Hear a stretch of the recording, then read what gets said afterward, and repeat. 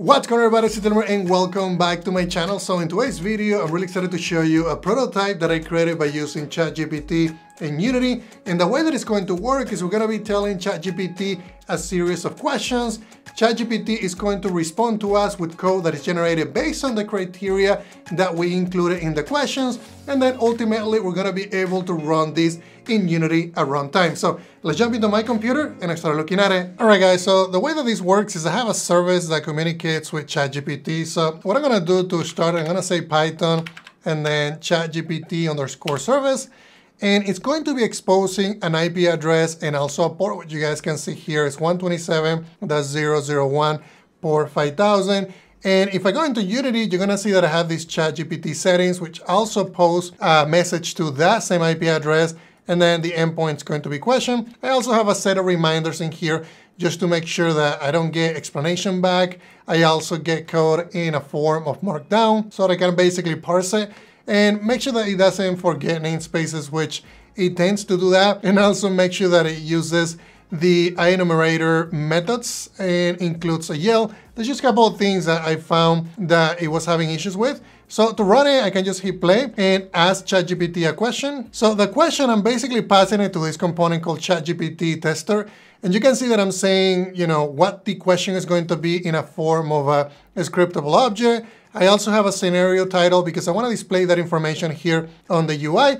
And also what I want it to create. So I'm saying create a Unity C# script model behavior, name, and then I have variable names that I'm basically replacing at runtime when this code gets generated from ChatGPT. So you can see that I have class name here. I want it to, the class to be called car creator. I also want this to basically call an import model once that code is generated. Basically, it's going to use the broadcast message method to be able to do that. I also want to search for an entity, which is a Jaguar. In this case, that is going to be the car that I want to download from Sketchfab. And I also wanted to generate a method called apply so that I know which method I can call when the code gets generated. So the way that it's going to work, I can say ask ChatGPT. You're going to see here that it says generating code attempt number 1, please wait. I also have multiple retries because if it doesn't work the first time, I want to append the exception and basically resend it back to ChatGPT just in case something doesn't work. So I have it up to 3 times.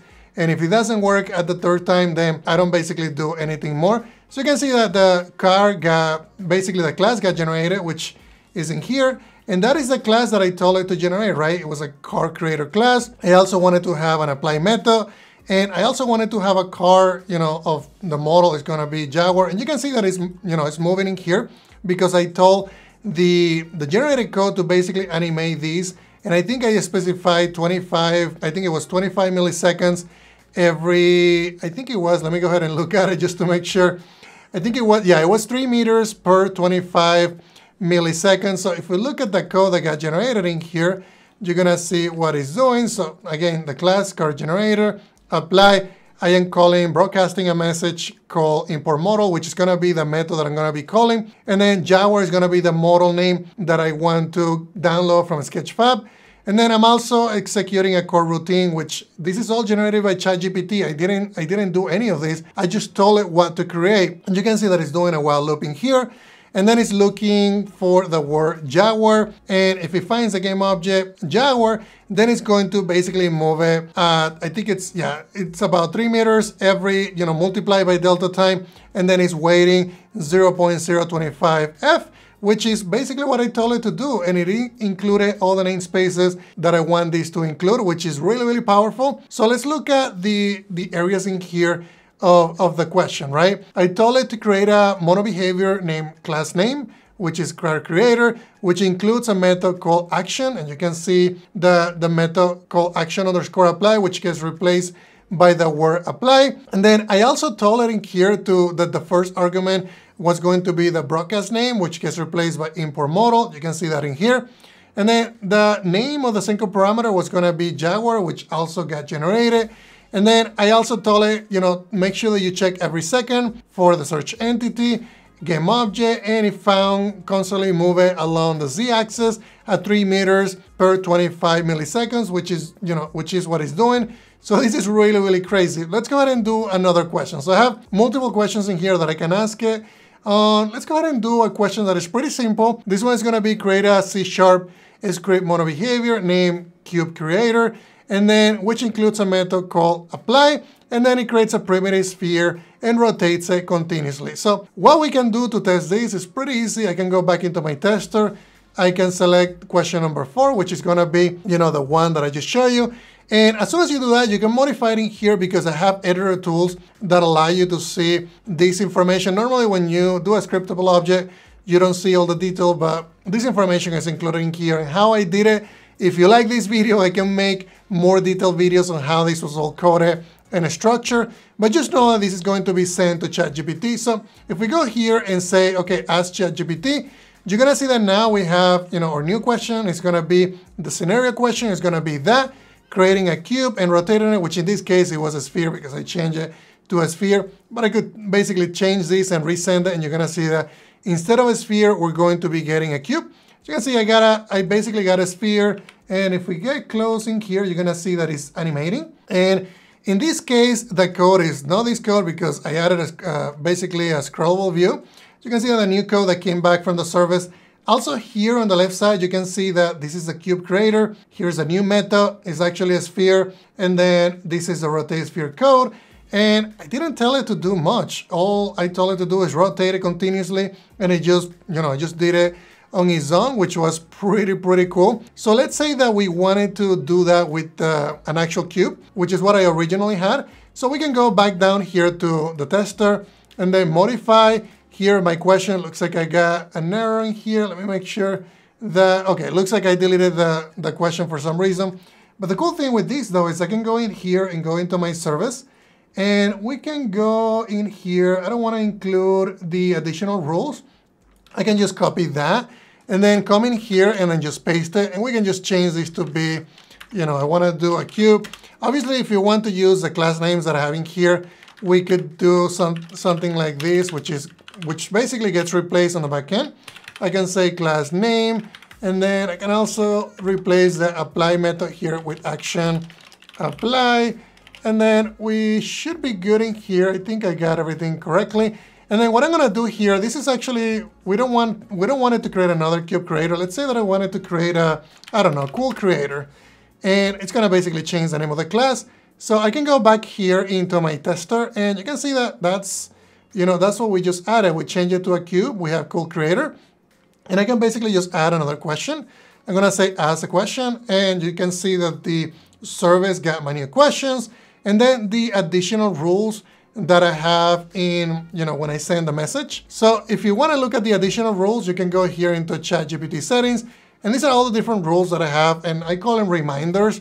And they're basically just things that get appended at the end of the question. And you can see that now we have a cube and it is rotating. We also got the new question in here of the code that got generated. So another thing that we can do is we can go back in here. Let's do another, I think a cooler one, which I think we do question 2. It's more intense. It's gonna be a church, and it's gonna have a broadcast name, which I showed you before.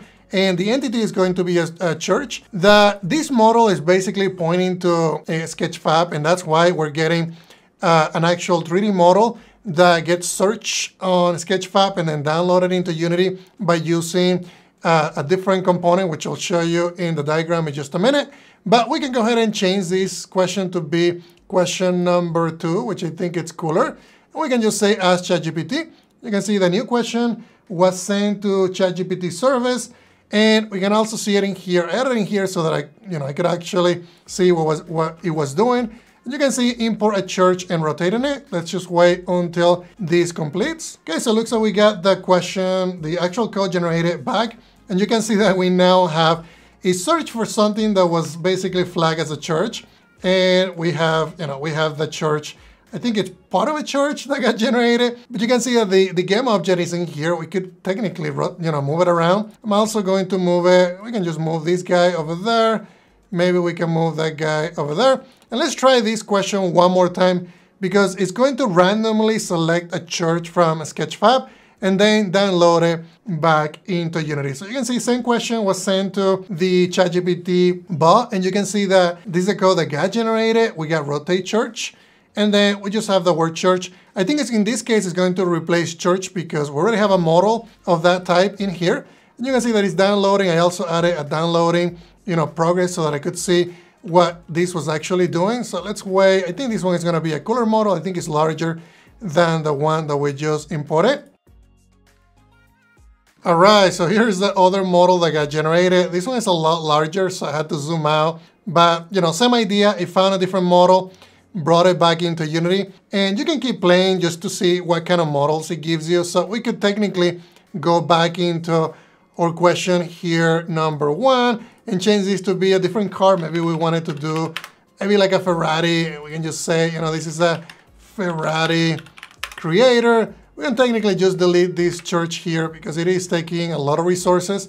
And then go back into my tester here, change this to be question number 1. Or if you wanted to clone it and create a new question, you can also do that. I can just say ask ChatGPT, and you can see that we're now sending the word Ferrari, and everything else is going to be the same because that's the only thing that I changed. I also changed the name of the mono behavior that was going to be generated. We can also go back here into our logger so we can see as the questions get generated what we're getting back, or you can look at the code that gets generated and sent to the service. So you can see that now we have Ferrari creator, mono behavior, broadcast message, Ferrari, and we actually got a really cool model in here that we can look at as well. And obviously I don't have animations on the tires. We can tell it to do cooler things if we wanted to, and we can just turn off the lighting here so we can see it better. And you can see the car that came back. That is really cool for prototyping, right? This is really, really powerful. You look at the ChatGPT tester component, which is basically a mono behavior that sends a series of recommendations or rules, and that information gets into this class, which is called the ChatGPT client. ChatGPT client says, you know what, ChatGPT, which is the cloud service where you go into openai.com and basically, you type it all in. I'm using a Python wrapper that gives you that information. It basically uses a headless browser to communicate with it. It's not official, so I don't recommend that you use that for production. You wait until ChatGPT comes up with an API, and then you can use that. But basically that calls into that, and then once we get the response back, I get the generated code, which I execute in Unity by using a Roslyn compiler that I got from the Unity Asset Store. Then once the generated code is there, I have the import model method that I show you in Unity. If you go back into the tester, you can see that this is basically broadcasting an import model. So in Unity, I actually have that method that exists. So that method gets basically the parameter, either the Jaguar, the Ferrari, or any type of model that you want to import. Then that goes into a Sketchfab client. A Sketchfab client communicates with Sketchfab. Then Sketchfab provides a series of endpoints. One of them was, to search for a model. Once you search for a model, it basically, gives you a download URI. You can do an HTTP call to basically get the zip file. I download the zip file, and then I load it by using GLT-Fast. And then GLT-Fast says, okay, what is the name of the model? Where is it going to be located? And then based on the name that I got from a Sketchfab, I just create these different objects.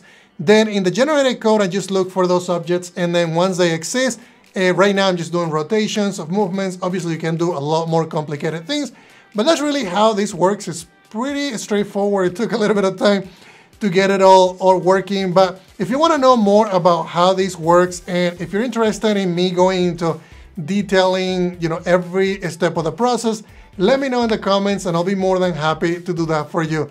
Thank you very much, guys.